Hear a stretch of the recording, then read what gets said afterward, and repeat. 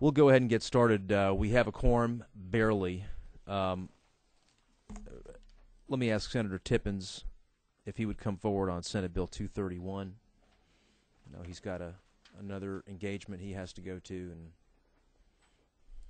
want to make sure we address this bill directly and quickly. Thank you, Mr. Chairman.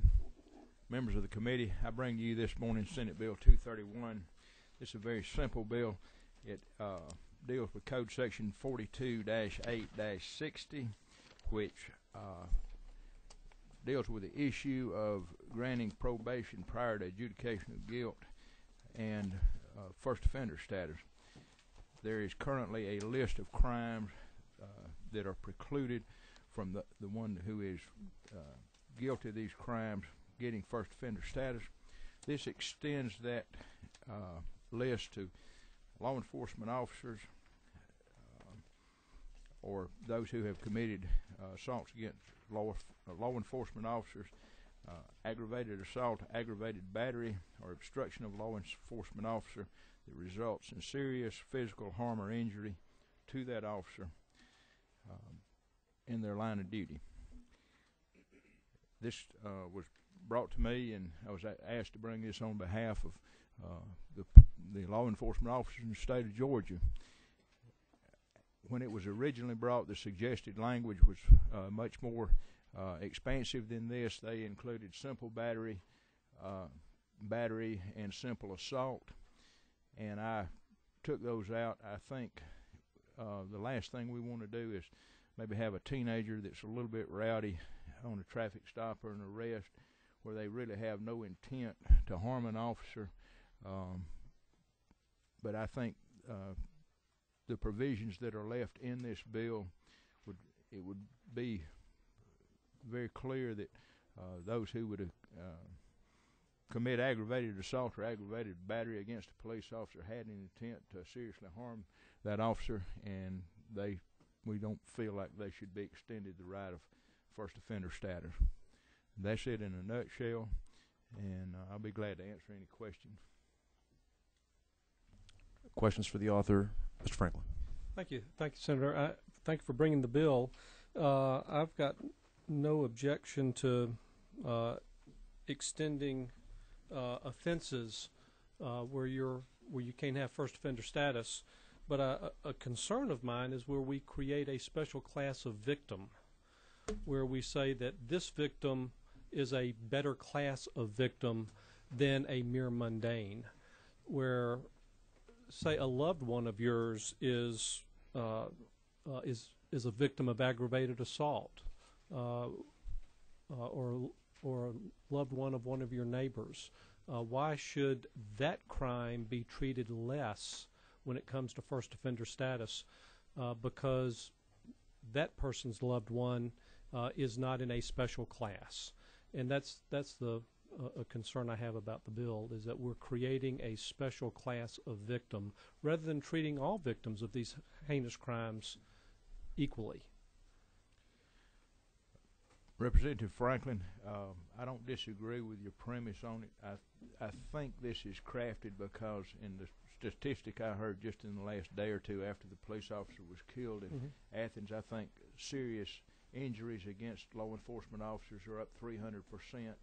I think that was a number that I heard over what they have been in the past, and I think you see an increasing level of violence against a specific class, if you will. I think police officers in and of it themselves, because of the nature of their work, they are subjected to this more so. And I think we all realize that if you're a police officer, you may get in a scuffle every now and again, but I think this bill goes to the heart of intent. Do they set out to harm a law enforcement officer? And I think this bill, as it is,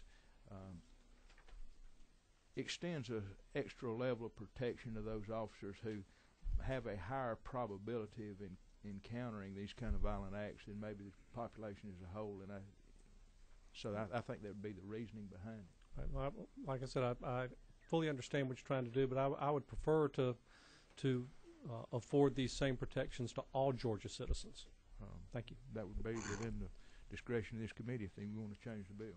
You know, it's not an unreasonable question, but the bottom line is on that particular issue is that is there a special set aside, for lack of a better term, given the fact that these are public safety officers who are the dividing line between order and chaos, and given the level of violence that we've seen really over in the last year. Of course, the trooper who went down and was killed in the line of duty, then the favors matter. And now, of course, the recent tragedy in Athens. Victims of crime. That's a separate issue, not an unreasonable line of thinking in my personal and perhaps isolated opinion. But we are talking about a public policy statement based upon a rational interest in the state, making sure that that we do give, frankly, some heightened sensitivity and heightened penalties for those against public safety officers, because the state has a rational interest in making sure those public safety officers are on the job and doing their duty. My personal preference would be that the bill not be amended, because I think it would open a lot more discussion from prosecutors and judges as to their discretion in a particular instance. But I really believe this ought to be a statement to public law enforcement officers that we stand behind them, and we want to afford them a protection that's above and beyond what's normally extended, because their risk level is above and beyond the normal population. Well said, and I agree. Ms. Abdul Salam. Thank you, Mr. Chairman. Senator Tibbins, thank you. I guess along the line of the previous question, my concern is that the public safety officers actually understand a certain level of danger and risk when they sign up for the job, whereas we have school teachers, as one of the national news programs did a study last week, that are facing violence in the classrooms, and they're not given a certain category. And I don't know if this bill covers juveniles for this set aside, but should we also include our teachers and educators in such a category? I believe most students who are in schools will be covered under juvenile justice laws, and I think it is a separate set of circumstances. I served on the school board for 12 years, and I can almost say without question that the students who harmed seriously teachers in the school, they did not walk. They didn't get first offender status. I mean, I think violent crimes in a school are dealt with a lot more harshly than probably they are in the general population. But the rise in the increase is such greater now, and the level of severity is much greater. So maybe that's something we need to look at. I don't debate you on that. Thank you. I see no further questions, Senator. Thank you. Is there anyone else who'd like to be heard on Senate Bill 231? Thank you so much for your time. Seeing none, what's the pleasure of the committee? Mr. Atwood. Mr. Chairman, I recommend due pass on Senate Bill 231 LC 352218S. Mr. Atwood moves due pass on Senate Bill 231 LC 352218S, second by Mr. Ramsey. Are there any amendments? Seeing none, any further discussion? Seeing none, all in favor of the gentleman's motion signify by saying aye. Aye. Opposed? Yes. The ayes have it, and the motion is adopted. Thank you, Senator. Thank you so much. Previously, this committee passed out House Bill 185, which was the Runaway Youth Safety Act. Did I say that correctly, Mr. Weldon? Yes, sir. The Senate Bill 94 was under consideration by the Crimes Against Children, Narcotics, and General Subcommittee a day or two ago. As a result of that meeting, the author, in conversation with me yesterday, has indicated that it is his choice to not move that bill this year. That is as per a conversation with him yesterday.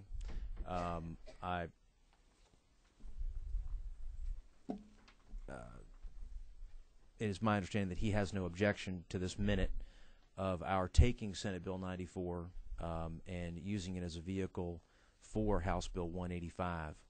to keep that measure, that very worthwhile measure, alive that Representative Weldon and this committee worked on so hard. And so with that, I know it's been a couple of weeks since, or more maybe, since we went ahead and considered that bill. What I'm going to ask Representative Weldon to do is to refresh our recollection and give us the elevator speech on 185, now Senate Bill 94, and then perhaps we can get to a motion sooner rather than later. But let's try to expedite that since we've already been through that piece of business here.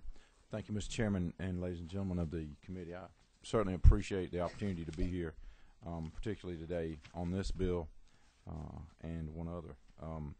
It's truly a privilege.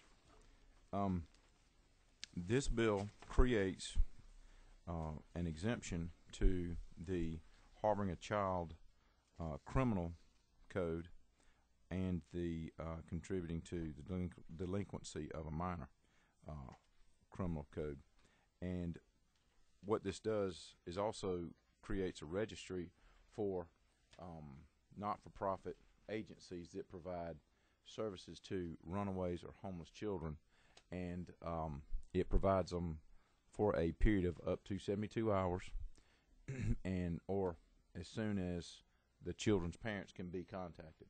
And the reason we're bringing this bill is to eliminate the concern of these private entities who are not licensed but will be, according to this law, they'll be registered with the state. They'll provide information to the Sheriff's Department, and the Sheriff's Department will provide notice to all law enforcement agencies in the county of the name, address, and who to contact, phone number for these not-for-profit agencies that will be providing services to runaway children.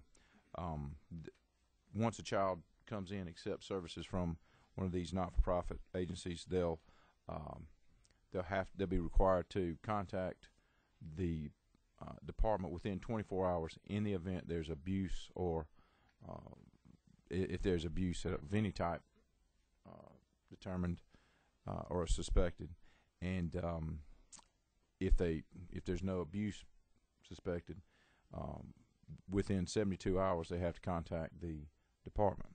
If the parents haven't been contacted and they haven't been able to put this child back with the proper guardian of the child. Questions for the author, Mr. Sessler? Hey, Mr. Chairman, just wanted to highlight a couple things and just confirm for the committee, perhaps as a refresher. Isn't it true this bill requires the entity to contact parents as soon as possible and has a duty to do that? It's not just 72 hours, it's an immediate responsibility? Yes, sir. They have to, as soon as possible, contact the children's parents, but not. It can't go later than 72 hours. If it gets to 72 hours, they have to contact the department. Okay. Isn't it true that the 72-hour maximum is a bright line that under no circumstances can they retain the child without following the due process? Correct. Okay. And lastly, isn't it true that these facilities, even though they're not licensed as group homes, as it were, they do have a licensed individual on their staff that is accountable as a nurse, as a psychologist, social worker. So there is a licensed individual responsible here, and that what this does is just registration. So there's a list that's police can know for sure, are you on the list or not on the list as an approved facility. That's exactly right, Mr. Sessler. Ms. Neal. Thank you. So confirming that persons that are not on the list will then be charged with the not harboring, but the harboring or delinquency of a minor. Okay. Contributing to. Yes, ma'am. They certainly could be.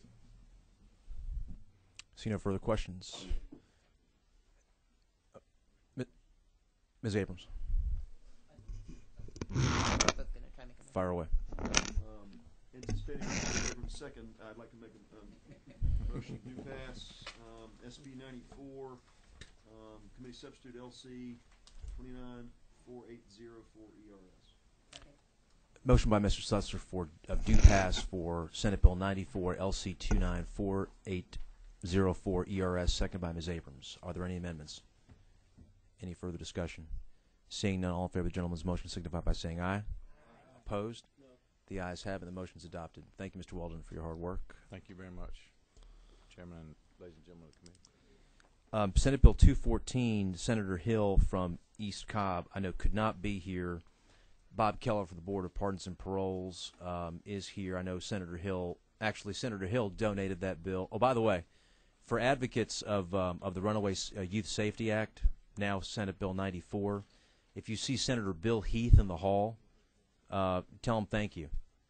You know, that matters too, so tell him thank you. And that's very selfless of him, frankly.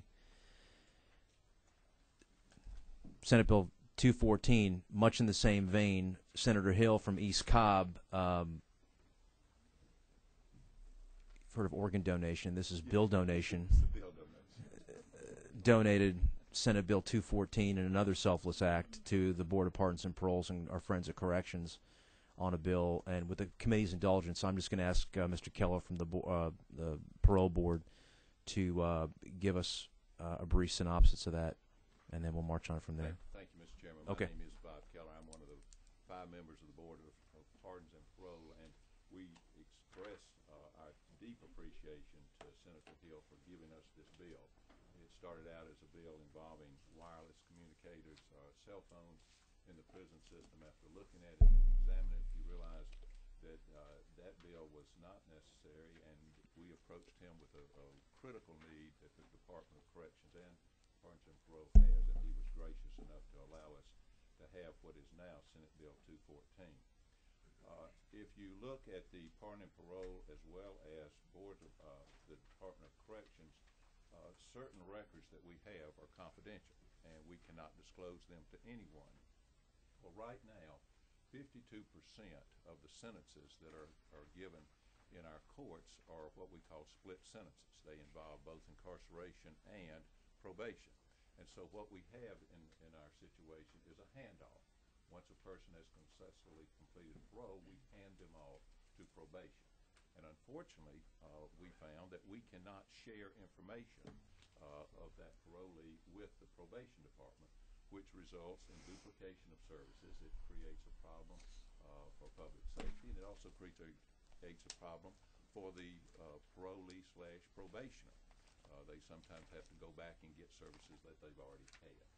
We work with the Attorney General's office, and unfortunately we can't find a way to fix it without a statutory change. So that's what Senate Bill 214 does. If you notice on the first page, looking at that line 19 through 22, basically what this says is that the Department of Corrections, once they get this information remains confidential, that they cannot give it out unless we have declassified it. So that is, if you notice, lines 14 through 18 talk about what happens to corrections records. And once our supervision records go over to corrections, 18 to 22 just protects those records so that they are not disclosed outside of their agency. And then on the second page in section 2, lines 39 through 41, basically gives us the right to share our supervision records with probation. And so this is a bill that everyone likes. It does not do anything other than just make sure that we can have a seamless transition between parole and probation, and it will enhance public safety. It will also help the parolee as well as the probation. And so we ask your favorable consideration, and I'll be happy to answer any questions if you might have. Ms. Abdul Salam. Just glancing through it real quickly, I want to make sure that this includes electronic records and all other forms. Every kind of record. I just didn't see it. So the word records contemplates electronic records as well, encompasses that, right?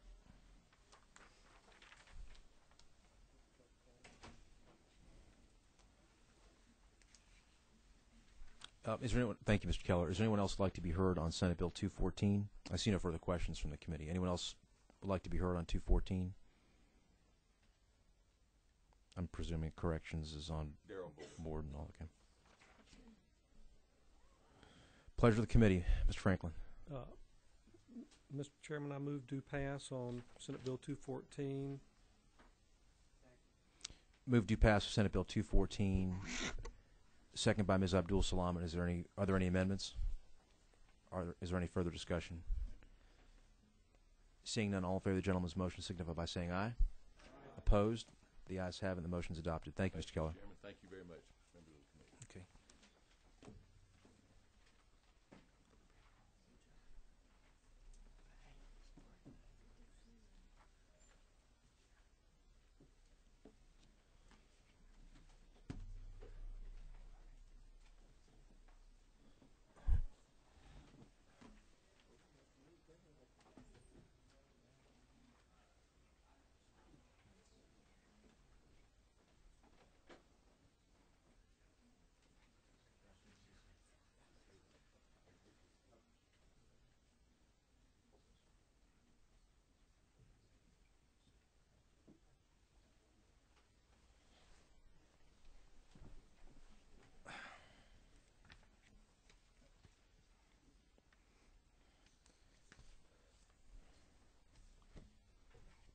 Let's go to Senate Bill 80.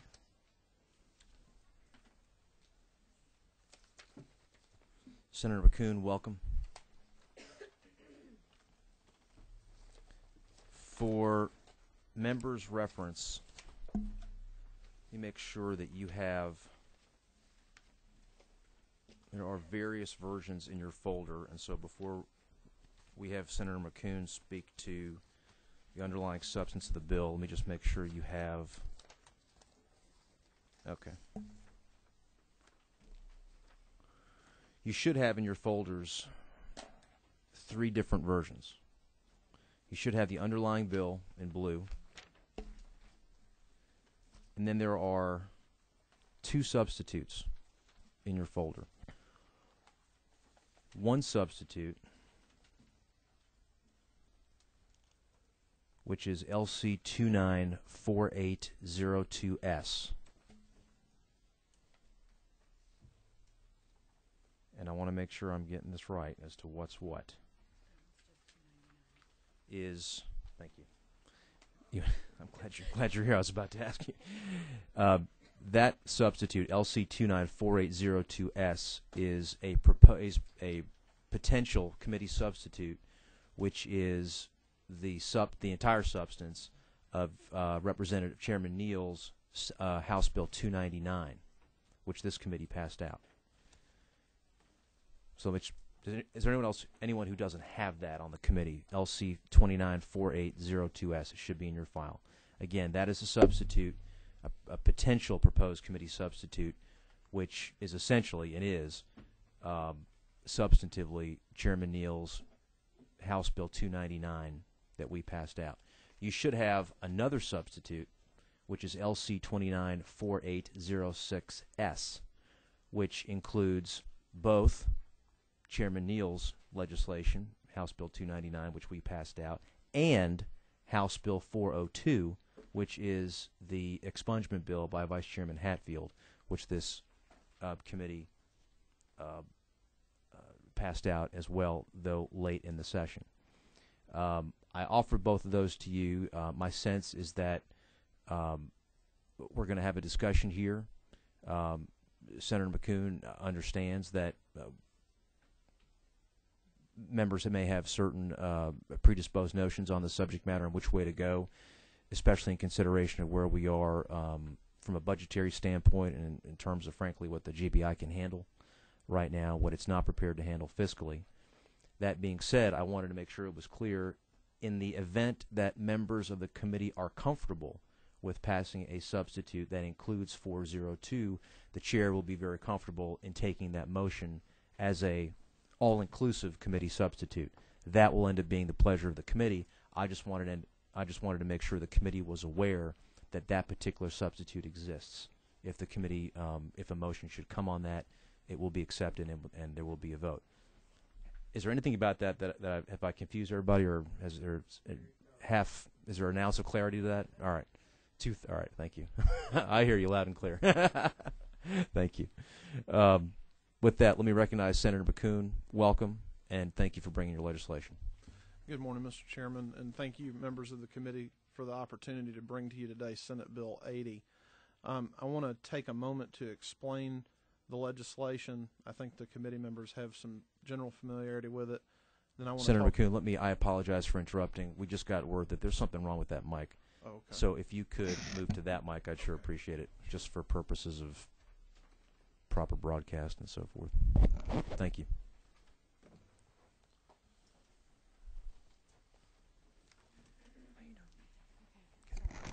Thank you, Mr. Chairman, and members of the committee for the opportunity to bring you Senate Bill 80. I want to take just a moment to explain the legislation and then go over some of the concerns that we had when we went through the committee process in the Senate. The legislation would extend Georgia law, which currently authorizes collection of DNA samples from incarcerated felons for loading into the CODIS database, and it would expand that authority to any person arrested for a felony offense upon a determination by a magistrate or grand jury that probable cause exists for that arrest. After the conclusion of the charge for which one's DNA has been taken, there are a number of grounds to have that profile expunged. If the charge is acquitted, if the charge is dead docketed, if it's dismissed, or if the arrestee pleads to a misdemeanor charge. So that is in essence what the legislation does. The three issues that I wanted to address were the constitutionality question, which I've heard a lot about, the cost of implementation, and the effectiveness of expanding this authority to all felony arrestees. First, on the constitutionality of this law. This law or statutes similar to it have been adopted in 24 different states, including California. The law was challenged in a case, United States versus Poole, that was decided by the Ninth Circuit Court of Appeals in September of last year, and I just want to read a portion of the court's ruling to you. The Court of Appeals affirmed a district court ruling upholding the arrestee provision, and the actual opinion stated, where a court has determined that there is probable cause to believe that the defendant committed a felony, the government's interest in definitively determining the defendant's identity outweighs the defendant's privacy interest in giving a DNA sample as a condition of pretrial release in cases in which the government's use of the DNA is limited to identification purposes and there is no indication the government intends to use the information for any other purpose. I would submit to you that there are few champions of the rights of criminal defendants greater than the Ninth Circuit Court of Appeals, and they have certainly found law similar to the Senate Bill 80 to meet a constitutional challenge. As far as the cost of the program is concerned, we did request a fiscal note, and the fiscal note determined that the initial cost of the program would be $3.8 million in the first year, with a going forward cost of $3.1 million. That $3.8 million reflects some capital expenditures that would have to be made to ramp up capacity necessary to implement the program. Recognizing the very real budget constraints facing the GBI, Senate Bill 80 provides at lines 46 to 48 that the act would become effective only if funds are specifically appropriated for purposes of this act. We certainly want to see this bill become law, and then I certainly hope that would trigger a very important debate on our budgetary priorities and the importance of implementation of Senate Bill 80, which leads me to the question of effectiveness. And there's been a lot said about whether or not expanding these databases to all felony arrests are effective, and I just want to share with you a little bit of information on that. The state of Virginia, which has adopted a law that includes all felony arrestees, and they have found upon a review of the hits in their database that over 80% of the 6,000 matches made on their state's DNA database would have been missed if the state had limited its collections to only violent criminals. In fact, qualifying offenses for forgery actually matched to more crimes than did qualifying offenses for sex crimes or for murder, abduction, and kidnapping combined. In Virginia, a significant number of the crimes matched to nonviolent forgery and drug possession offenders were violent crimes, including a total of 79 rapes and murders, 4 assaults, a carjacking, and a robbery. California has had a similar experience. I've got further information on that. In New Mexico, since implementing a law similar to Senate Bill 80, the state of New Mexico has matched 146 arrestees to 176 unsolved crimes. Of the 146 matches to arrestees, more than half were matches to nonviolent arrestees. And the matches made to these 81 nonviolent arrestees accounted for nearly half of all matches to unsolved homicides and sex crimes made on the database, and 90% of matches to unsolved assault and battery cases. Finally, in Illinois, in support of arrestee DNA testing legislation, the City of Chicago Police Department created a report cataloging 60 violent crimes, including 53 rapes and murders, that could have been prevented had DNA been taken from 8 individuals for their first felony arrest. In fact, these individuals accounted for 21 felony arrests before they were finally identified as serial predators, and only 7 of these arrests were for violent felonies. So I would submit to you that there is a wealth of data available in the 24 other states that have already implemented this legislation to support its effectiveness.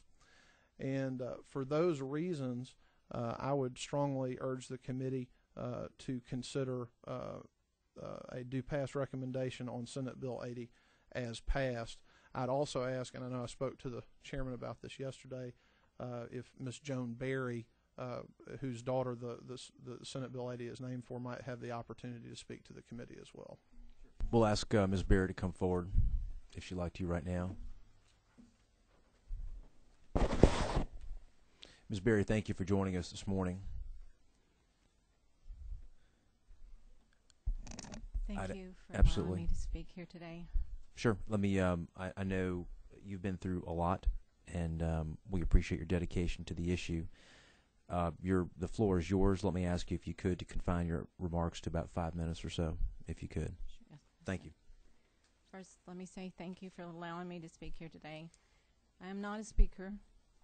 I'm just a parent that has lost her daughter to a violent crime. Jonna was murdered in December the 6th, 2004. In the early morning hours, someone entered her apartment, and he was looking to steal a set of keys. When he didn't find them, he went into her bedroom where she was sleeping, and he stabbed her over 17 times. You know, let me say for one thing too, a lot of people think when someone is murdered that they put themselves in a situation that sometimes causes that. It doesn't matter if they did or not, they don't deserve to be murdered. But that's not the case in Jonna's case. She was very ambitious. She graduated college in 3.5 years with a double major. She was the youngest female to attend law school in Michigan. And she decided she didn't like that, so she wanted to work with children. She had a great love for children. So that's when she came back home. We live here in Lawrenceville, and she moved to Knoxville, and that's where she was murdered. It took 2.5 years to find the person that murdered her. There was DNA left at the scene. She fought very hard for her life.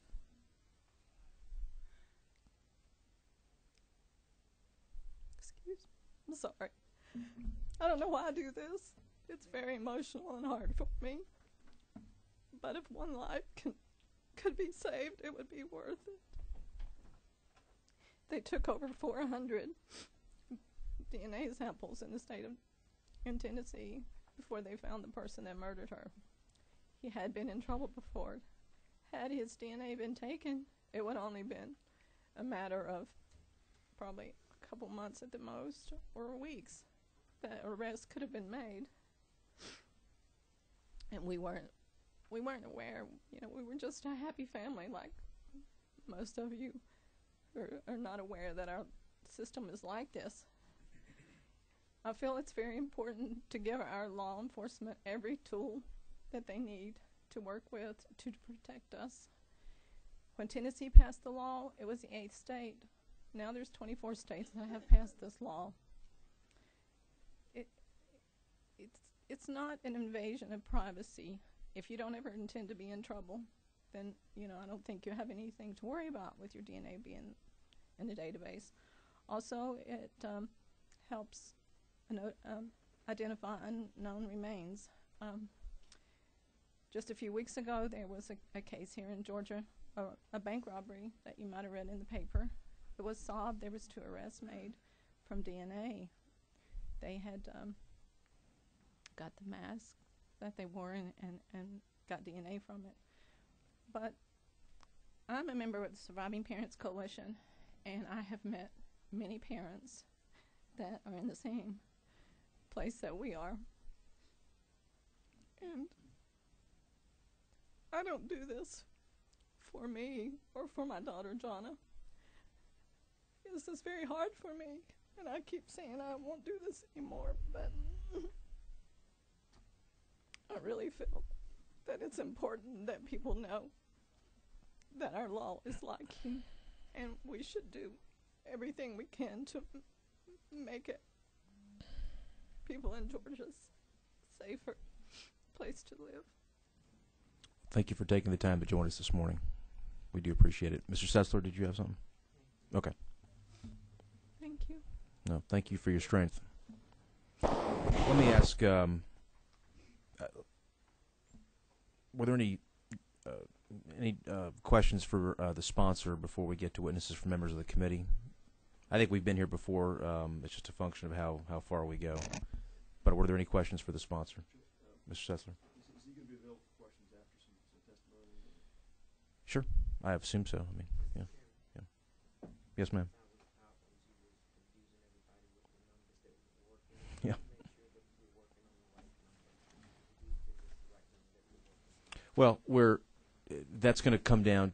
Right. That's going to come down. I appreciate the question. That's going to come down to whatever motion is made. I just want to make sure that members of the committee understand what the options are. It's the underlying bill.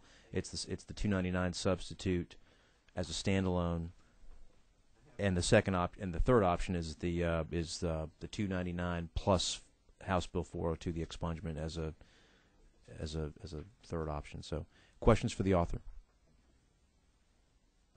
Mr. Sessler. Thank you, Mr. Chairman. Senator McCoon, welcome to Non-Civil Judiciary. Thank you. This is one of the pleasures in being in the legislature. From time to time, you get to come to the committee and be part of the process. This is a serious subject matter, though, and I appreciate your attention to it, and appreciate particularly your bringing the facts regarding what other states have considered and done, and so forth, and the facts regarding the hits that have apparently been gotten in other states. I would ask you, though, and Mr. Chairman, I've got a series of questions for the gentleman. The fingerprint, as it exists today in law enforcement, when someone's arrested, isn't it true the fingerprint is used as, first of all, as a way of identifying as part of the identification process of the suspect, to book and catalog who the person is that was arrested, so that if there's ever bond posted, they come back, the same person that comes back to court can be verified. The person that's actually incarcerated and put away for 10 years, 5 years, 1 year, 60 days, when they come back, there's verification that the prints that were taken upon arrest match the person that's put away, and so forth. Isn't that sort of part of the process of confirming identification of the suspect? Yes. Okay. And I suppose the distinction I would draw with DNA, though, is that if you've got fingerprint information on a person, which is definitive and unique, isn't the real the desire to use DNA upon arrest not for purposes of identification, that the person that was arrested is the person that's put in prison, but that's really for the purpose of taking the DNA and using it as a means of investigating other unsolved crimes? I think that the use of the DNA is exactly as the use of the fingerprints. The fingerprints are also subject to being placed in a database and search for hits. DNA is just simply more definitive in terms of being able to positively identify the individual in question. So I understand what you're saying. I don't see a distinction between the fingerprinting at booking and taking the DNA sample after a probable cause has been found to support the arrest. See, the distinction I would draw, and I would ask you to consider, is, if we're taking fingerprints for people, and there's a need arguably to take a fingerprint to confirm that the person is the person who they are at every step in the process. It's been a long-standing practice to, when that's collected for a lawful reason, to scan that against a fingerprint database, for example. But the desire to take a second means of identification for DNA, I would, in looking at that and drawing a parallel for that, I would ask you to consider, and we addressed this in subcommittee, but not before the full committee. We'll give you a case, a sort of a fact set. I want to get your opinion. If there were let's take a kind of a lighthearted example. Let's imagine there's a Little League baseball game, and you've been to some before. I have. I've got young kids, and say that you've got an overzealous coach that gets out there on the first base line and is arguing over a call and gets in an argument with the referee, and the coach is so zealous he picks up the fight ensues. There's some shoving. Coach grabs a bat and cracks the referee across the head with a baseball bat, flattens him, puts a blood mark across his head. That's under Georgia law. That's an aggravated battery, is it not? Yes. Okay. Because it's assault, potentially deadly weapon. He's committed a felony, and certainly law enforcement, because you've got witnesses all around. Law enforcement come arrest him, book him for a felony, put him in custody, and I don't think anyone here would dispute that. The challenge is if local law enforcement decided upon that incident to launch officers to his house to search his home, and to launch officers from Cobb County across the border to Paulding County where his landscape business is, and search from top to bottom his landscape business as a result of that aggravated battery. If in searching his business in the next county over, his landscaping business, if you found cocaine stashed away in a corner of his office, would that cocaine that's found in his office that was launched as a result of a search from this, would that be admissible in court? Well, I think the question would be, obviously to obtain a search warrant, they would have to go to a judge, and the judge would have to sign a warrant. The scope of the warrant would be at issue, so I think there are a lot of questions. I think just as Senate Bill 80 would do, there's a judicial review that has to take place before they could move forward with a search of his home. And I think the question of whether or not he could be charged for that would be both fact dependent and dependent on the terms of the warrant.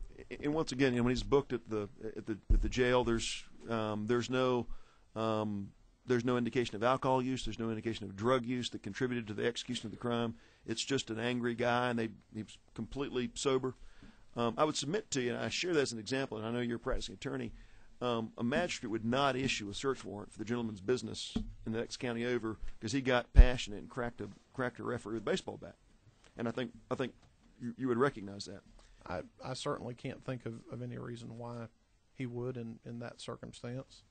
And I share that as an example because I think it gets to first principles. What's in play is that you can't take an underlying felony charge on someone and investigate that individual for a completely unrelated crime. The notion that you're going to search their business for drugs and have that as evidence be admissible for an underlying felony charge that's completely unrelated is well established in our court system as being not admissible. You can't search the business because he cracked a referee with a baseball bat. They're completely unrelated. And I would submit to you the concern with this DNA bill, when you get back down to the core first principles, is that the fingerprint gives you the ability to identify an individual throughout the process. But the real purpose, although the stated purpose perhaps is that DNA is just like a fingerprint, that the real purpose here is when we've arrested somebody for a felony, the potential, because they're in custody, the potential to take their DNA and scan it against any number of other crimes nationally is such a delicious proposition for us that because they're in custody, their liberty's been deprived, we want to take that DNA and, just like investigating the person's business for an unrelated crime, we want to investigate him against one-to-N crimes in other states. Just seems too good to pass up. But constitutionally has the same challenge as the circumstance I presented with the baseball field and the business. And with fingerprints, there's a need to identify the person. But the DNA is a very different proposition. The underlying purpose of this is to do exactly as I've described. I think it's on that point that I have profound constitutional problems with. And I would only respond to that by saying the Ninth Circuit, the Second Circuit, and the Third Circuit have found statutes substantially similar to the one before you constitutional. And I think certainly there's a valid public policy debate to be had, but I think all of the circuit courts are making it clear that this is a constitutionally permissible statute. Mr. Atwood. Let me see if I can build on this a little bit. You had an assault in Gwinnett County. A man picked up a baseball bat, hit the other person. Would that preclude the Brunswick Police Department, who had a similar assault, from sending DNA, requesting sending DNA up, or a fingerprint, let's say, up to the FBI Identification Center and doing a match to see if it's ever happened before, or doing a match up if this guy has ever been arrested before? Would it preclude that? I submit it wouldn't. You know, that's essentially the same thing we're talking about here, as I see it. I don't believe that the way of using DNA, and maybe you can help us, is that they run it against any crime ever violated in the United States. That specific analysis has to be requested or DNA submitted to see if there's a match similar to a match of fingerprints. Is that correct? I believe that is correct. I think the more you get into the technical process, I would probably defer to the folks from the GBI that I think are here to speak to that issue. But yes, that's my understanding. Okay. Mr. Chairman, if I could have one more question. I'm looking at the substitute. I'm looking at your bill, and I like your bill. I like it very much. I congratulate you for bringing it. My concern is, can we afford it? I want this done now. And have you had, I know you mentioned you had a physical note. It's going to cost some money. Have you had discussions with whether or not the money could be forthcoming, or is there... Well, my thought process on that was, after consulting with the GBI and understanding the difficulties, at one time we had what I thought would be a funding mechanism that would work, and then we determined that was not going to be practical. So what my hope is, and this was the process in Tennessee, the bill was adopted subject to a contingency clause, as this bill has, and then I believe in the next budget year, or maybe the second budget year subsequent to that, the funds were appropriated. But if we go ahead and adopt this bill and provide the legal authority to do this, I am very prepared to have the debate about the central role public safety has as a purpose of our government, and why this should be fully funded, in addition to the backlog the GBI is already facing because of a shortage of funds. Thank you. Mr. Ramsey.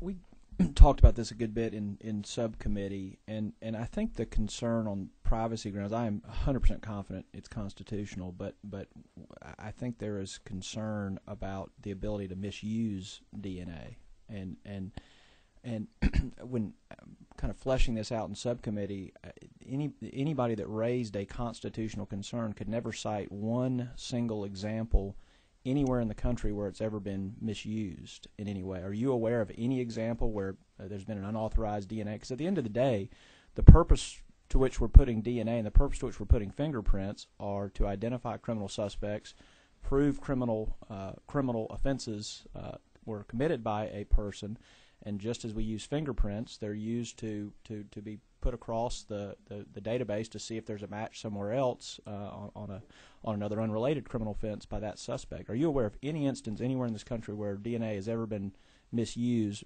by a law enforcement body, a state law enforcement body that collects DNA? I'm not aware of any such case. Thank you. Ms. Abdul Salam. Thank you. I don't know if I can cite the case, but I'm aware of allegations of misuse of DNA, allegations of planting DNA. I'm also aware of the profiling issue, and that's what I'm very concerned about. And my specific question, which may have to be answered by GBI, is the disposal of the destruction of the samples. On line 34, 33, and 34, it talks about destroying the samples, but it didn't tell you how they'll be destroyed. It also talks about making a written request when many of the persons that may be accused simply are going to be either unable to afford legal counsel to do that, and possibly, quite possibly, oftentimes illiterate and not able to do so themselves. I'm very concerned about that requirement. We have constituents now that are still trying to get removal from first offender requests, and it's almost impossible to do. So I'm very concerned about the destruction and the removal of the samples if a person is supposed to have that sample destroyed. That is a concern that I really deeply have. Well, I would defer to the GBI on the question of the actual technical process of destroying the samples. As to the question about expungement, that is something that we had an extensive discussion about as we went through the process in the Senate, and we had a discussion about trying to have a broader expungement reform to make expungement more readily accessible and available and easier for individuals to maneuver through that process because of the well-documented issues with that. I would only add that we've discussed a lot about the fact that DNA will oftentimes match and take violent criminals off the street.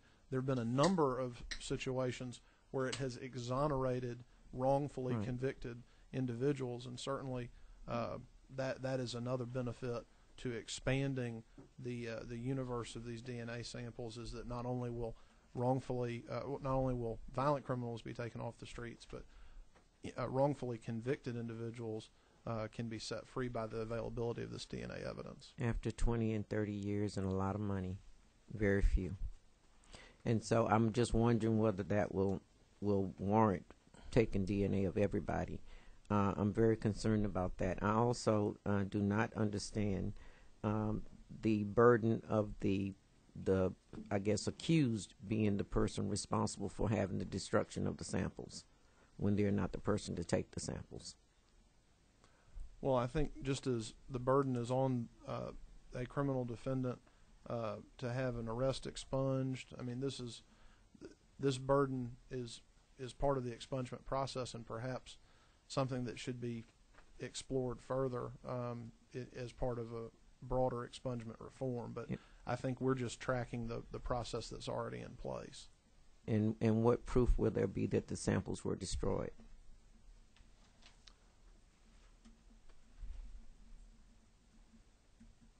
I would defer to the GBI on that question. You said they were here. Yeah, I believe so.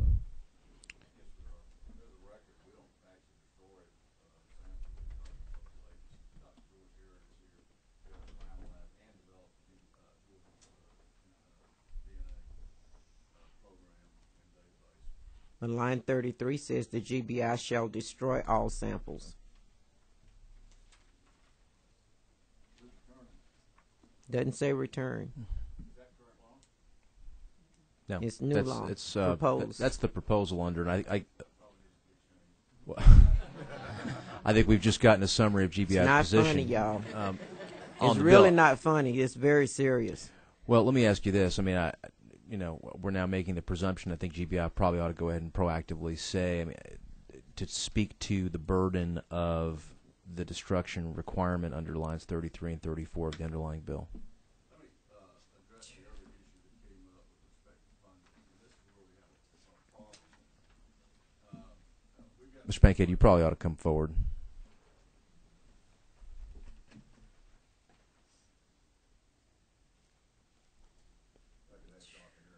Sure.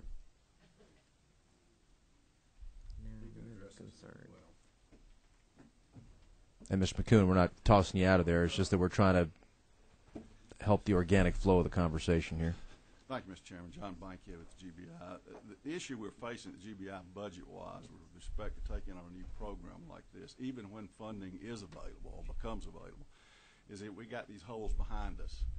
Right now, the DNA section is funded by a large percentage from the federal government. And those grants, on federal government grants, those grants are going to end next year. So we're going to have a big hole in our budget that has to be filled by the state if they want to continue the DNA program. You add a new program like this that costs $3 or $4 million and don't fill that other hole, then we're going to have major issues because we're going to lose staff that handle the DNA database and the DNA program at the GBI. Okay. So that's the issue we're facing. We got these holes behind us that the state has to fill. And then we've got this issue with this new program that's going to cost more money. And so that's an issue for y'all to decide. But it's just more than the cost of this particular program that we have to do. Okay. Let me say this.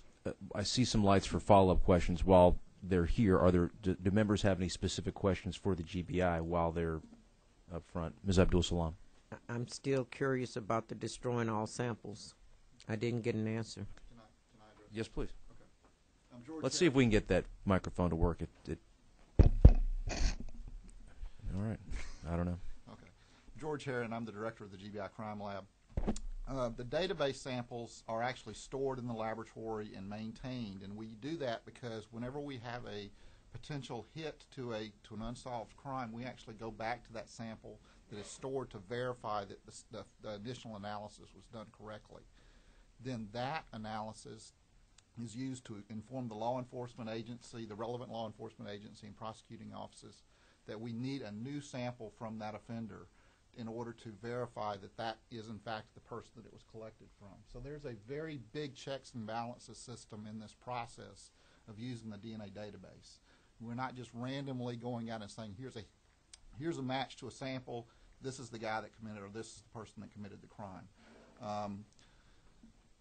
When a person asks the expungement issue, when the samples would be expunged, we would actually either incinerate or remove all identifying information from that sample and then destroy it in a biohazard waste stream, which is, whichever is the most appropriate from a safety standpoint. All of the computer records would be expunged, so there would be no records remaining at the GBI, but we need to maintain the samples that we get that we have to have in the database so that we can do that verification process. So you don't destroy all samples? We do not destroy database samples. Casework samples, we do return those to the law enforcement agency that submitted them originally.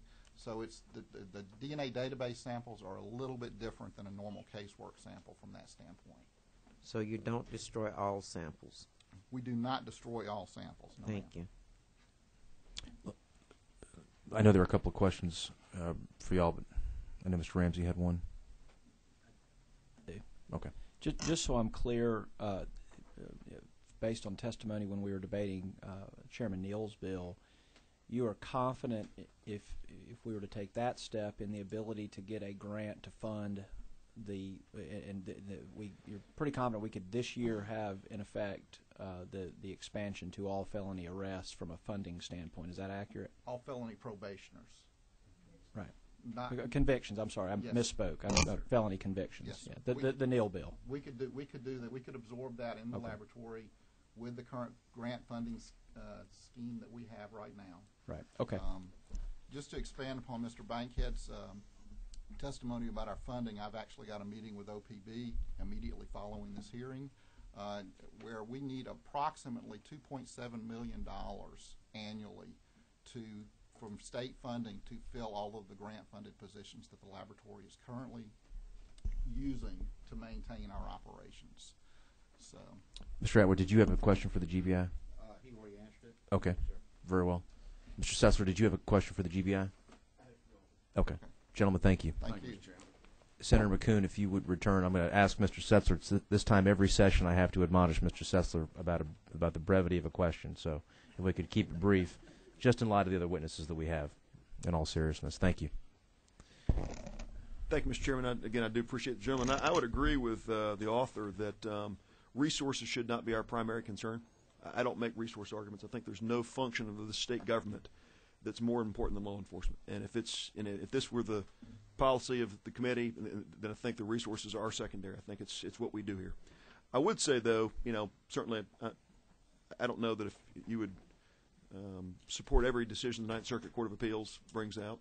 nor do I think you would suggest that just because 24 states do something, Georgia ought to follow suit. There are 29 states who believe that Obamacare and the health care mandates constitutional, have not become part of the lawsuit. I wouldn't agree that those 29 states are right.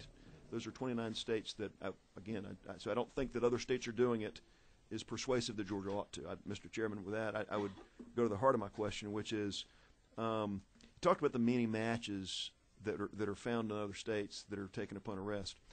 Do you know what percentage in general in Georgia or statewide of felonies that are charged, that are brought, or actually bring convictions, or whether they're no-los or convictions? I don't have that information in front of me, no, sir. Would you disagree that it's a vast percentage, 85, 90, 95%? I would tend to agree with that, yes. So that if this General Assembly acted to take DNA upon felony conviction, that 95% of all felony arrests would, upon conviction, yield the same sample you're seeking to take upon arrest. Isn't that true? It is true, and I would simply point out, and there are a number of documented cases where, as you're well aware, I'm sure the committee is well aware of the criminal justice process, and it is not always as speedy as we might like it to be, and that many times there are individuals who are arrested many times before they are convicted. They commit many additional crimes. And the City of Chicago information that I provided earlier, which again pointed out that there were 60 violent crimes that would have been prevented had they earlier, Illinois now has it, but had they earlier gone to DNA testing upon felony arrest. So you're certainly correct in that eventually, upon conviction and upon incarceration, we would have those DNA samples available. I would submit to you that we are leaving a door wide open for a lot of violent crime to occur in between, and I don't see any public policy justification for that. And Mr. Chairman, just so to draw the conclusion, so that with respect to unsolved crimes, you know, the subset of people for whom taking DNA upon arrest that would not be taken ultimately upon conviction is a very, very 1 in 20 perhaps. And that to the extent the issue of releasing people back on the streets is the case, it's really only those cases in which a felony is going to lead to a subsequent acquittal, and that DNA was not taken in the due course of the investigation, in which case many times it is taken because it's relevant to the direct investigation, I think you would agree. And also to the extent that folks are going to be released to the streets and DNA was not taken, it's only to that extent. Again, I would just ask the author to consider since 95%, 90% are going to lead to subsequent convictions, that DNA is going to be taken and is going to be able to solve unsolved crimes. I would just submit that the relevance of even what you're suggesting, really the universe is narrowed down to really the subset of cases that are going to lead to an ultimate acquittal. And again, when you balance that against the privacy concerns, what I believe to be a constitutional concern, I think the value of what this bill promises is frankly overstated when you consider the fact that if we take DNA upon conviction, we're going to get that DNA in 95% of the cases. And my only response to that would be, again, going back to the City of Chicago Police Department study that cataloged 60 violent crimes, and of those 53 were people that were raped or murdered, and they would have been prevented had the DNA been taken from these 8 individuals for their first felony arrest. And I agree we have to balance a lot of different considerations in this debate, but I think if it was going to prevent 53 rapes and murders in the entire state, I would certainly support it and support it strongly. So, Mr. Coomer, and then we'll go to our other witnesses. Thank you, Mr. Chairman. Senator McCoon, thank you for bringing this bill. I wanted to ask you specifically about the Chicago study that you've cited now, I think 4 times.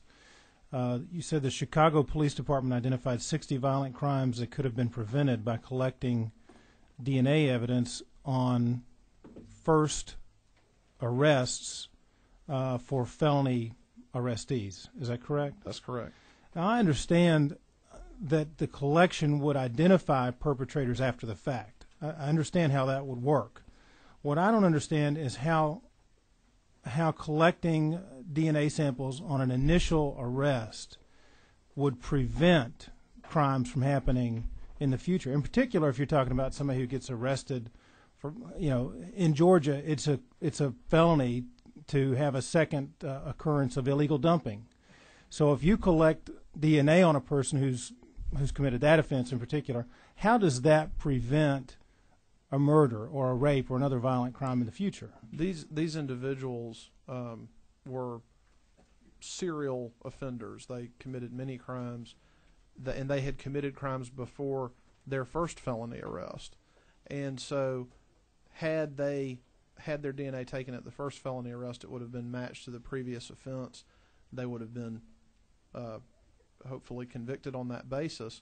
But since that did not occur, there were 21 additional felony arrests going forward after the first felony, which accounted for a number of the crimes that I referred to in the study.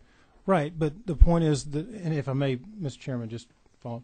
The point is, collecting the DNA evidence on the first arrest would have made it easier to identify them after future crimes were committed, but it would not. I mean, we're not keeping everybody in jail because they're arrested for an initial felony. We're keeping their DNA evidence so we can identify their association with future crimes. It's not preventing future crimes. It's just making it easier to identify previously arrested perpetrators. Isn't that correct? I guess what my difference of opinion with you on this is, once someone is linked to a violent criminal offense and they are convicted and incarcerated, they are obviously not free to walk the streets and commit additional crimes. And in these cases, had the DNA been taken upon the first felony arrest, I guess you can't say to a certainty, but one would certainly argue that they would have been subject to criminal prosecution and incarceration for those prior crimes, so that they would not have been free to walk the streets and commit additional criminal offenses. Thank you, sir. Senator, thank you. Thank you. Let me call Jack Martin with the Georgia Association of Criminal Defense Lawyers.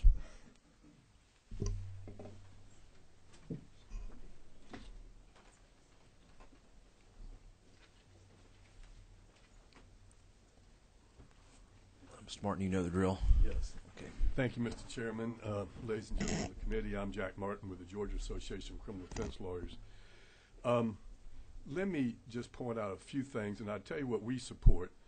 We support LC 294802S, which is the House Bill 299, which passed out of this committee, as the appropriate DNA bill that should pass out this year.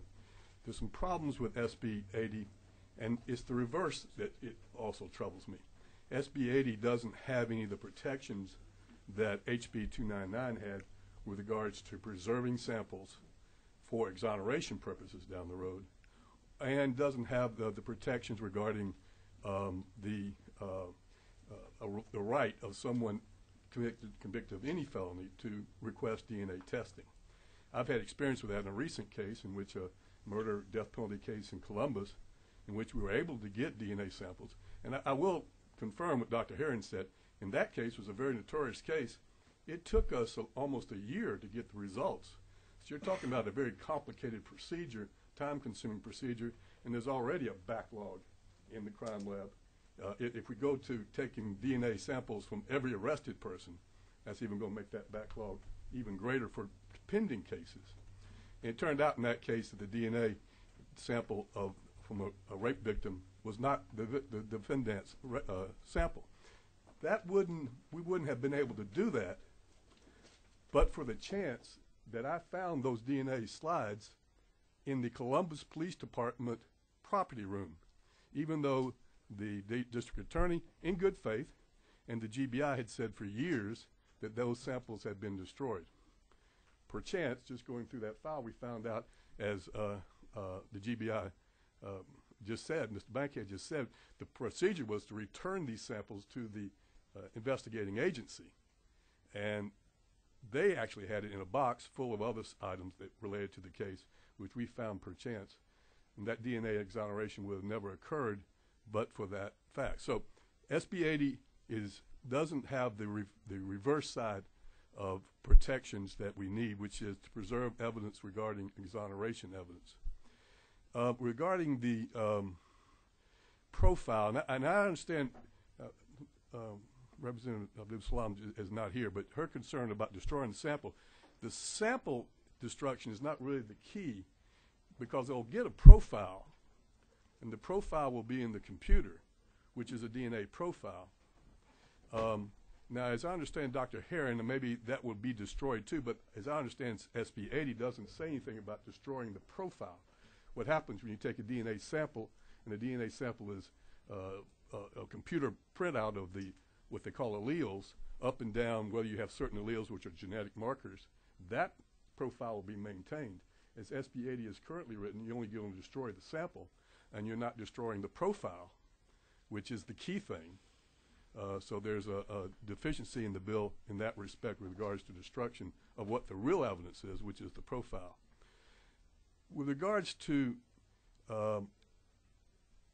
LC 294806S, which is HB 299 along with HB 402, which is the expungement bill. We supported the expungement bill, and we think it's a good bill. However, I will say just candidly to you that we would believe it's probably wiser for this committee to pass out HB 299 along, which is the 4802S, because the expungement bill has complications with regards to it might doom the bill from being passed. We think it's important enough to get 299 passed, which is everybody's on board. The GBI is on board with that. The prosecutors, the defense lawyers are on board with that. It covers both sides of the coin, which SB 80 doesn't cover. It covers other questions which SB 80 doesn't cover. It is something that we know that the GBI Crime Lab can do now. There won't be a funding issue. We believe this is the best vehicle to go forward with. Though we love HB 402 and wish it could be passed, quite frankly, we're not asking the committee to do that. We would just prefer you go ahead and pass out LC 294802S, that SUP, with just HB 299, which has been vetted by this committee in great detail. That's all I have to say. If anybody's has any questions, I'd be happy to answer them. I see no questions. Good. Thank you, Mr. Martin. Sarah Tatanchi with the Southern Center for Human Rights.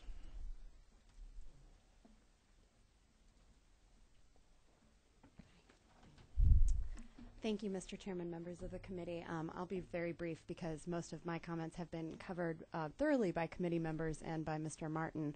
We would also support the passage of the substitute containing just Chairman Neal's bill. We really believe that this committee has done its due diligence looking at the issue of DNA this year. And House Bill 299 strikes a balance of where we need to go this year in this state. And it's the place where we actually can have the resources to carry through with this mission. The GBI has stated numerous times that they do have the funding to provide for this. And it's an appropriate tool. If we're going to be going after trying to solve these crimes, trying to prevent future crimes by taking people's DNA, it's appropriate to use more of a fly swatter to go after these flies, as opposed to Senate Bill 80, which is more of a sledgehammer going after flies. We definitely echo the committee's concerns about things like the overbreadth of the application of Senate Bill 80, as well as privacy concerns related to taking genetic material from people who haven't been convicted of any crimes. And finally, the onus of having the DNA sample expunged being on a person who is ultimately found to be innocent. That's a huge burden, and we know that there's already so many challenges for people trying to expunge arrests, much less actually having material removed from a state database like their own DNA sample. So we would encourage the committee to follow through with their support of Chairman Neal's bill, and that's the appropriate way we need to go this year. Thank you. I see no questions. Mary Ellen Fulkus with Keep Georgia Safe.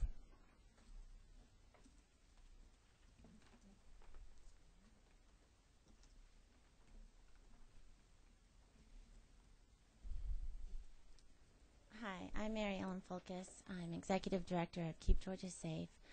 I'm here to support Senate Bill 80, Senator McCoon's version, taking felony DNA upon felony arrest. I believe waiting until conviction is not enough.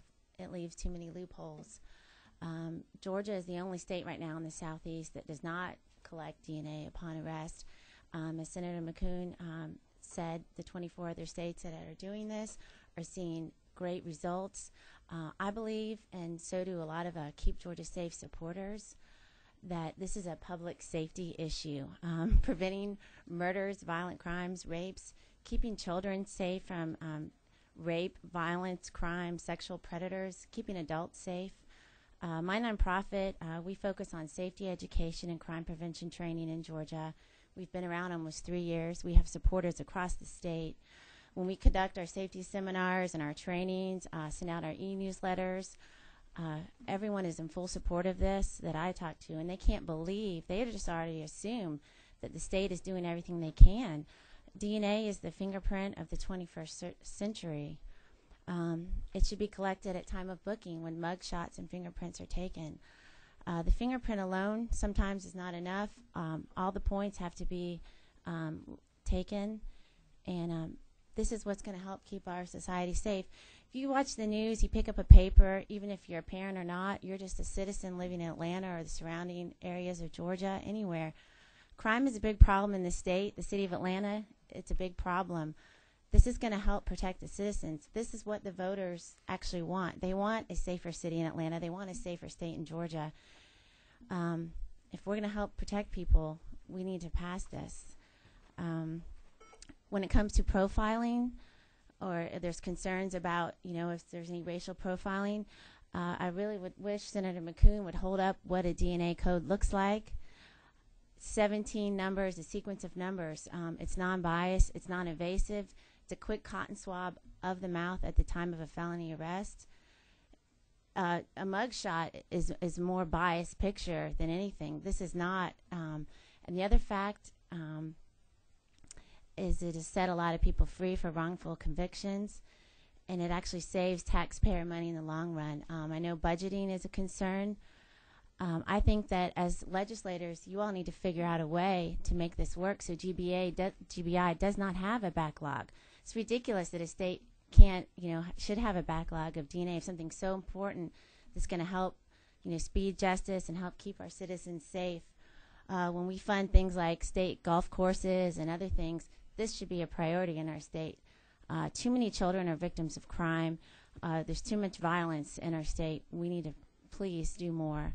And I'm speaking from a lot of Keep Georgia Safe supporters, and so I please hope you consider the importance of keeping children safe. Thank you. Mr. Setzler. Just had a friendly question for you. And I appreciate your being here. I really, really appreciate your coming to the Capitol. It's not what you're paid to do. Kind of a philosophical question for you. Do you think there'd be value in taking DNA upon birth? Actually, DNA is taken at the hospitals upon birth. Do you think there'd be value? Parents have to sign, and it is taken. And I'm not going to get testy. It's just a simple question. Wouldn't there be law enforcement value to taking DNA upon birth for every child and putting it in a database so that if they subsequently commit a crime? No, it's not a law enforcement value, but it actually helps test for diseases and things like that, and it is taken at the hospital. But if it were, and again, I'm not going to get testy with it. I just wanted to ask philosophically. There's law enforcement value in having a DNA code for every citizen. Is there not? No, I don't think so. Are you an attorney? I'm not. No. Oh, just checking. No, I'm not. I just asked that because the arguments can be made that there's great law enforcement value of taking it from every child and the entire population being in the database, and there'd be crimes that wouldn't be solved by SB 80 that could be solved through that. But the question is, what's the appropriate intrusion? I don't think that has anything to do with a DNA felony arrestee law. I think that's more of a big government scare tactic. But this is something completely different. We're talking about people that are committing felonies. Actually, the federal government, if you commit a felony and you're arrested by the feds, your DNA is automatically taken, and that's been going on for years as well. So I think that's a completely different picture. And like your scenario with the nice little league coach that's swatting people with baseball bats, I think that's really far-fetched to what we're talking about right here. And I hope that person would never coach my children. And if he is stealing cocaine, then, you know, he's got a lot of other things to worry about. But when you're talking about protecting the citizens of the state and your voters, this is working, and it's proven. It's proven in New Mexico. It's proven in the Chicago studies. And you look at the crime that's going on, the murders and the rapes, the serial people, the serial offenders. We're talking about a way to catch them and keep the citizens safer. You all really please look at this and take it seriously. And I don't think that the big government, you know, and oh, everyone's going to have your DNA. Don't let that scare you. It's a quick cotton swab of the mouth. It's the same as it's the fingerprint of the 21st century. A mug shot is actually more identifying than a DNA or a fingerprint, I believe, and that's a way to profile someone more from their picture than from their DNA. But thank you I for appreciate the question. work that you're doing, but please understand this. We do take this seriously. No, I want you to and take it reasonable minds seriously. do differ on these issues, and there Yes. are. It's a little more complex than I understand sometimes it's it complex. gets described. So and I that's understand just that it's one very person's complex, perspective. the safety of our state and the prevention of more murders and rapes, and Yeah. getting the people that are violent. I'm talking about preventing violent offenders that are constantly in and out of the system. They're arrested, and then once they are arrested on a felony, it's taking 2 to 3 years for them to finally get conviction.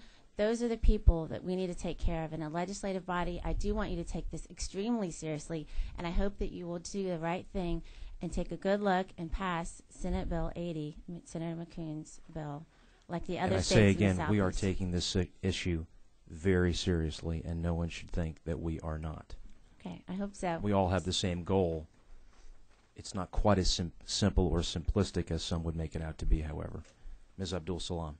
Thank you, Mr. Chairman. And I want to thank you for your advocacy as a rape survivor in which nobody was arrested or convicted. I'm very sorry for that. Because I was profiled. I was profiled. So it does happen. I understand. But you keep saying the DNA should be taken at the time of arrest. In Yes. this country, we've always been taught that felony arrest. Ma'am, I'm going to but ask you. you're- I'm you're- going to ask you to let a member of the House actually complete their statement before you actually interrupt them. Yes, sir. Thank you. In this country, we're always taught that you're innocent until you're proven guilty. Mm-hmm.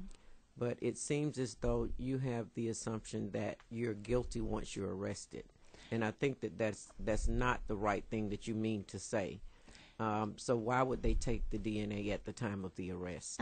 No, ma'am, I don't believe you're guilty at the time of arrest. Taking someone's DNA is just a tool. I feel it's the same category as fingerprints and mugshots. It is not. It's not a conviction. It is not the same category. We just differ of opinion. That's how I feel. It's the same. It's a tool.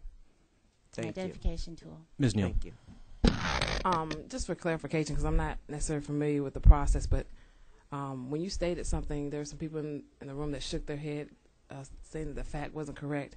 If things about the federal government, if you could speak to what. Often, DNA is taken after conviction. I don't know if DNA is being taken at the time of arrest. So correcting is at conviction at the federal level. Is that correct?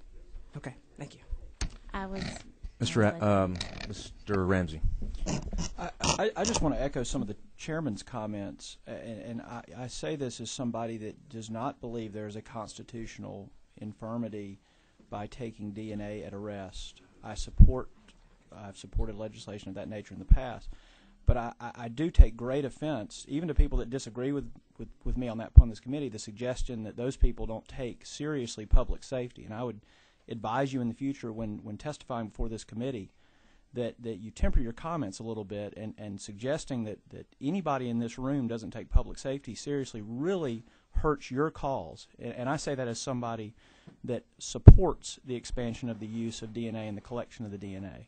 So I offer that only as friendly advice. Okay, well, I'll retract that. Maybe I said it incorrectly. I was just wanting everyone please take it very seriously. I don't. You'll have to understand, you all do this maybe every day. I'm out fundraising. I'm out putting on safety seminars. I'm a former educator. I'm a novice at this, so please forgive me then. We appreciate your coming down this morning, and we appreciate your dedication to the issue. Beyond all else, your intent is our intent. It's just not quite as. What I would say to you is we appreciate your being here. We appreciate the work that you're doing. We're trying to get to the same place that you are.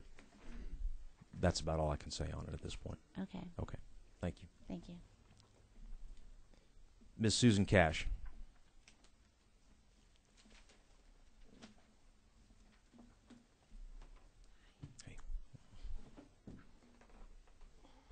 First of all, I just would like to say that it is an honor to be here today, and I speak from my heart. If it makes anyone uncomfortable, I apologize. No, please do. Okay. I was 19 years of age on July 1st, 1985, when I was abducted by a complete stranger from a payphone, taken to an abandoned house, raped repeatedly, sodomized repeatedly, beaten, and left for dead under this house. Was shot in the stomach. Bullet went through my liver and my colon, lodged 1/4 of an inch at the base of my spine. Nearly 26 years later, I still have physical issues because of what was done to me. Contracted 2 STDs from this man. One was surgically removed. The other I will live with the rest of my life. So the physical trauma of what was done to me has been very challenging. The emotional trauma of what was done to me and what I survived has been enormous. And I look at July 1st, 1985 as the night my life was taken from me. It took me 14 years, thousands and tens of thousands of dollars, 14 years of constant therapy, 3 months in a mental hospital, a diagnosis of post-traumatic stress disorder, and treatment for that, for me to find recovery and healing. Some years ago, I came to a place of forgiveness for my assailant. But forgiveness and accountability are 2 very different things. And almost 26 years later, I sit before you with my heart's desire of still wishing to know who this monster was, who this man was that changed my life in just the blink of an eye. And I want him to be held accountable. 6 years ago, because of the job I now do as a director of a rape crisis center and a victim advocate, I discovered that my name was in the GBI database, which meant the night of my assault, they had done a rape kit on me. I was in such bad shape, I did not know that. Savannah police, with all due respect, botched the case from the beginning. And so for the last 6 years, I have been advocating for myself to find resolution to the identity of my assailant in the hopes of having justice. And there are some things going on right now in regards to my case. It is still open. It was open 5 years ago. And there are some things, hopefully, coming about. I'm not excited about them, but I am hopeful. As a person who deeply cares for all victims of crime, not just rape victims and survivors, I will always support anything that's going to be good in promoting DNA and helping prevent any kind of destruction of evidence in DNA. And I thank you guys so much for listening. I know y'all have been in this room for quite some time, and bless you. Thank you for having the courage to come down and share your story with us. That's not easy. I can't imagine. I just, you try to, but you can't. It's a blessing. It was also the way I look at it now. It's not just the day I lost my life. It's the day my life began. And I've been able to turn that around. Good for you. I'm not sure the number of people would be that strong. You never know what you have to do. And with that, I just want to say there is no one in this room immune of being a victim. No one. So true. Thank you very much. Bless you. Ms. Rebecca, is it Delbart? Delhart. I'm sorry. Okay, sorry. I'm sorry. Just Thank you, Mr. Chairman. with the Georgia Network to end sexual assault. I didn't write very clearly. I apologize, Mr. No, Chairman. sorry. And Mr. Chairman and members of the committee, thank you so much for having me here this morning. And I'll be very brief because I think most points have already been covered. I just want to thank you all so much for your work on these bills. And we really appreciate it. And we appreciate being a part of the team and working with the Berries and with both Chairman Neal and with Senator McCoon. The Georgia Network to End Sexual Assault fully supports Senate Bill 80. And we represent about 20 centers throughout the state of Georgia. Those centers work with victims of sexual assault, both through counseling, through court advocacy, and general victim advocacy. And I'm just pleased to answer any questions if you should have them. I see no questions. Thank you for your support. All right. I failed to recognize Judge Stevens. Is he still back there? Oh, he escaped. He escaped while he could. I understand. We'll recognize him if and when he has the courage to return. That ends the public testimony portion. Members, we have, and I appreciate all of the witnesses and their comments, and certainly the author for bringing the bill to us. We have several alternatives in front of us. Let me go ahead and ask what is the pleasure of the committee. Mr. Ramsey. It's just a procedural question. Sure.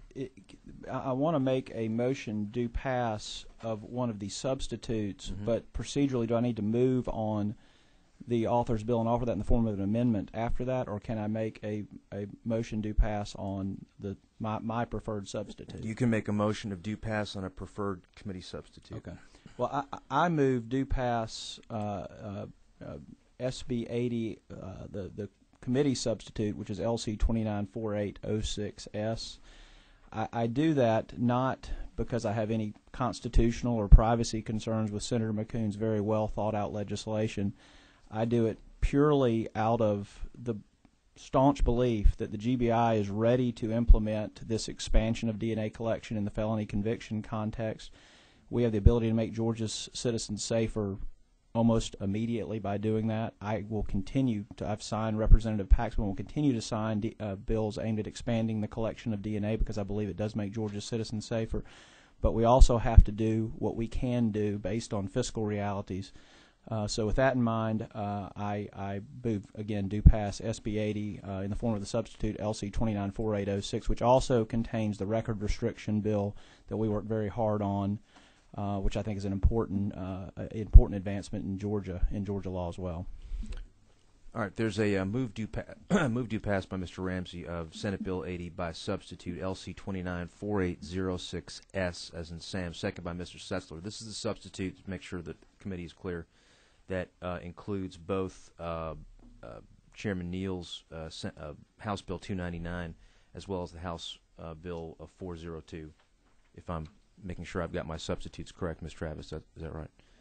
That this committee passed out a week or two back. Are there any amendments, first of all? Ms. Neal. Just based on the recommendation by the GBI, if we can change the portion and in reference what Ms. Salam referenced, let the GBI dispose of the samples the typical way they would, that would not incur any more cost. I guess there'll be a line change on 34. Well, we're actually operating from the substitute of 4806S, not from the underlying bill, from the committee substitute that you should have in your file. Now, another question. Okay.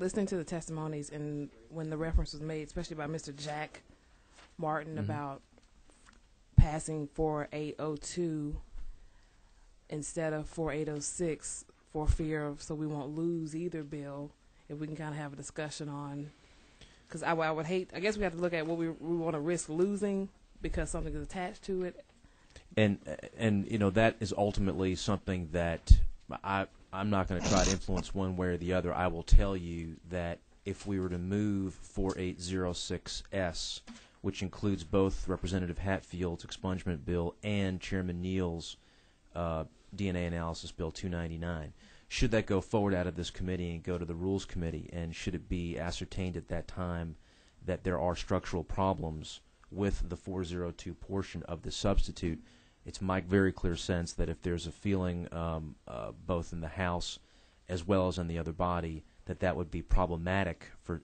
the substitute, that it would be recommitted back to this committee for cleanup, and we do have time to do that. So if it should be a poison pill, which I guess is what we're really talking about, if the 402 portion should end up being a poison pill for SB 80, then my sense of it is it would be recommitted and changed accordingly in order for the underlying bill to go forward. Okay. Ms. Abdul Salam. Mr. Chairman, I'm actually diligently trying to find the section in the substitute that deals with the disposal and the destruction of all samples, because that is a problem in the bill. What the GBI has said before this committee, they do not destroy all samples. And if that is contained in this substitute, we need to fix that. Chairman Neal is here. Chairman Neal, are you able to address that in the context of the substitute? Where would we find it? In 4806S? I'm looking. Okay. Or if the GBI wants to weigh in on that within the substitute. The 299, just to make sure it's clear, the 299 portion in both substitutes is identical. There's no changes in the 299 language in either one of the substitutes, but we're on 4806S. Line 740 and 741, Mr. Chairman. Okay.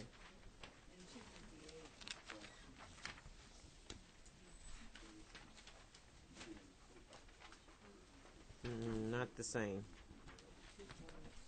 248. Sure. Just pull the microphone if you would, It's Ms. not Travis. the same language. You can pull that one. The language in Senator McCoon's bill is new language, and the language in Representative Neal's bill is existing law. On page 8 at line 2, round 258, that's existing law, and so the what might be characterized as a problem with Senator McCoon's bill is not in Chairman Neal's bill. Okay. Mr. Sessler.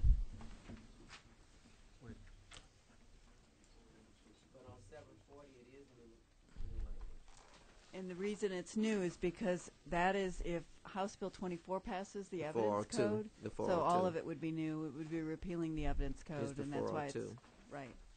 Thank you. Okay. Any further discussion on the gentleman's motion of due pass of Senate Bill 80 LC 29 4806S as in Sam? Are there any amendments?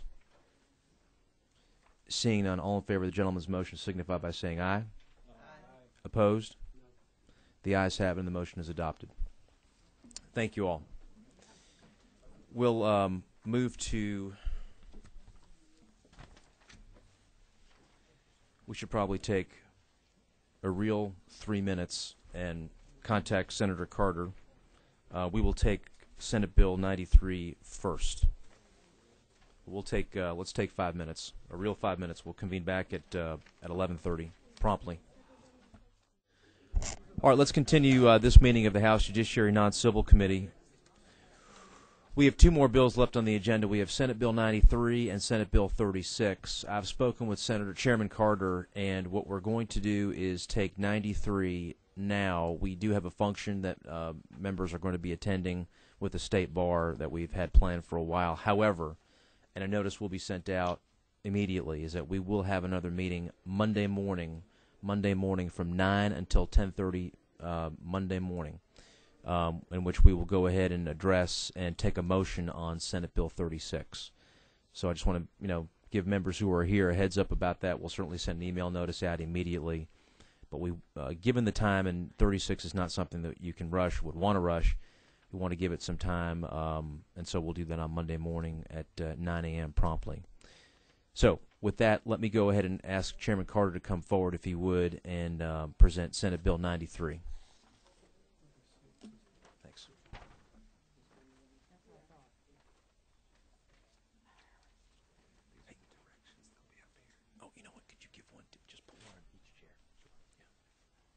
And again, let me remind members of the bar function at noon. Directions are being passed out to you right now. If you can make it, that'd be great. Thanks.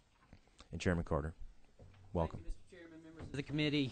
I bring before you today Senate Bill 93. This is our annual drug update bill. As you know, every year the Board of Pharmacy has, or Georgia Drugs and Narcotics, has to take existing and new drugs and put them in certain schedules. Keep in mind now that there are 5 different schedules. Drugs are categorized in certain schedules depending on their potential for abuse as well as their potential for addiction. Schedule 1 drugs are drugs that have no medicinal use.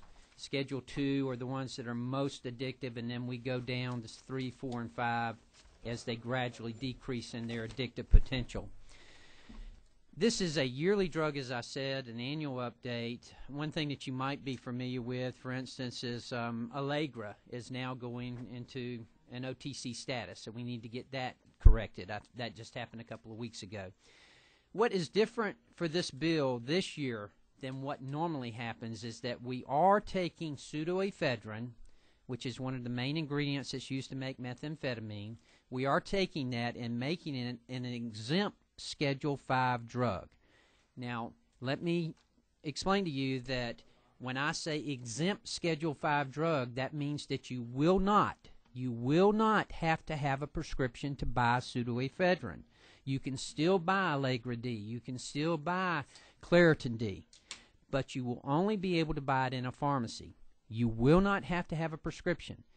We have been specific in here that we have actually added in the code that it is an exempt Schedule 5. There are other Schedule 5 drugs that are exempt, that the Board of Pharmacy promulgates that and decides which ones are going to be. But it was so important that we made certain that we put in the code that this one would be exempt. Not that we don't trust the Board of Pharmacy, but we just felt like it was very important that we codify it and put it in the code that it is an exempt Schedule 5 drug.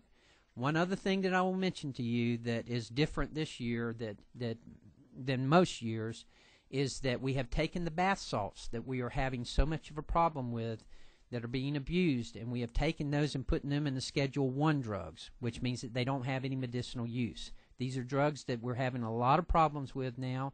They're being abused. They're being sold in head shops and everywhere else, and for no other reason but to be abused. And we've taken those and made them Schedule 1 drugs so that we can get them out of those shops and get them off the streets. There is, Mr. Chairman, one amendment that I have offered. That is AM 33-1078.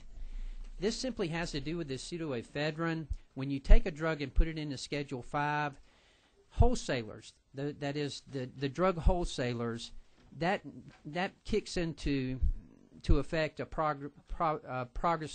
proposal where they have to have certain storage requirements. We don't want them to have those requirements, so we've exempted them for this particular drug from those requirements, and that's what this amendment does here. And that's it, Mr. Chairman. I'll be glad to answer any questions. Let me just make sure everybody, members, have the proposed amendments. AM 33-1078. AM 33-1078. And let me just take a moment for members to digest that since it's being distributed for the first time. Ms. Abrams, do you have a question? Senator Carter, Section 9, can you speak to what fexofenadine is and what it's used for? That is the Allegra that I mentioned. That's Allegra? Okay. Yes, ma'am. Thank you.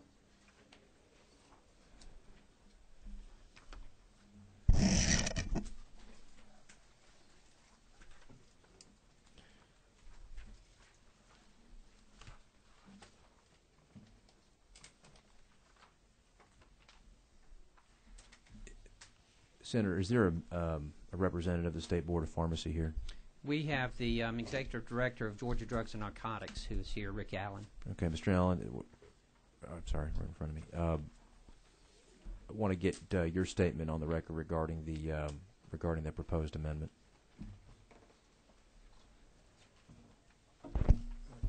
Okay, this amendment just codifies that there are no additional requirements for the storage of the pseudoephedrine.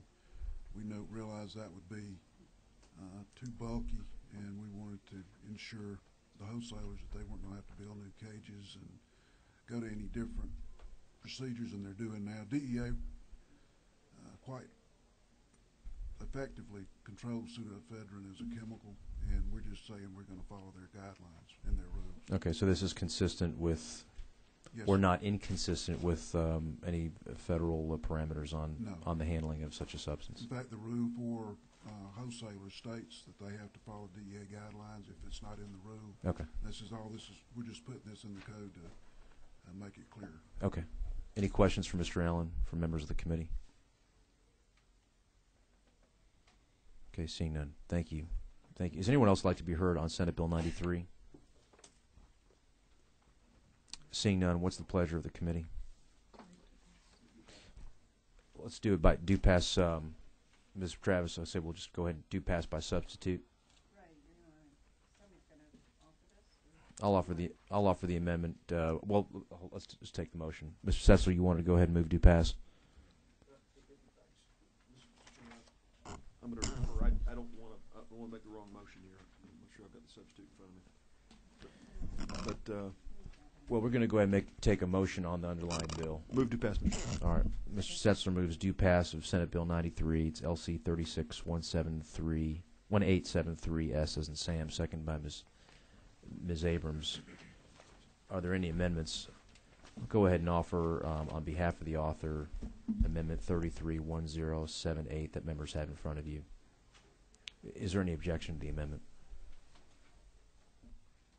Is there any objection? Seeing none, the amendment is adopted. Are there any further amendments? By sub or? Yeah.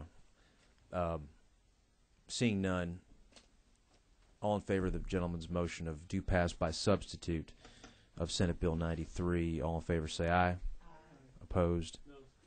The ayes have it. The motion is adopted. Again, we will send out the notice for 9 a.m. Monday morning for consideration of Senate Bill 36. Thank you for your time and patience this morning, and we'll see you Monday. Thank you, Mr. Chairman, members of the committee. Thank you, Senator.